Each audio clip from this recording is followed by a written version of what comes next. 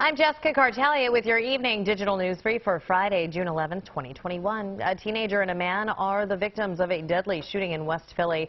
The shooting happened just before 2 this afternoon at the intersection of 55th and Arch Streets. Police say a man who appears to be between the ages of 18 and 23 was shot several times. A 17-year-old was shot twice. Both men died at Presbyterian Hospital. No arrests at this time.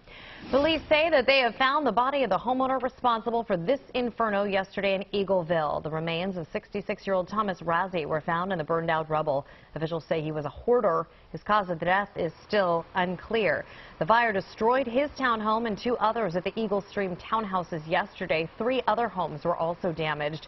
The fire started after a code enforcement officer had gone to Razzie's home to follow up inspections.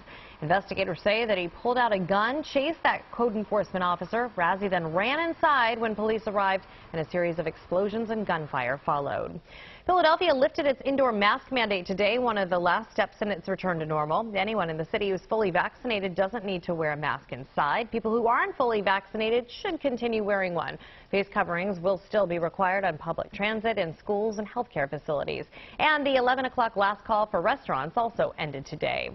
Masks are still required when you're inside in Pennsylvania. The state plans to end that rule on June 28th, or when 70% of adults are fully vaccinated. Right now, about 56% of adults are fully vaccinated in Pennsylvania. New Jersey's vaccination rate is at 51%. 42% of people in Delaware are fully vaccinated. You can always get the latest on these stories and more here on CBSPhilly.com. That's the latest for the evening digital brief. I'm Jessica Kartalija.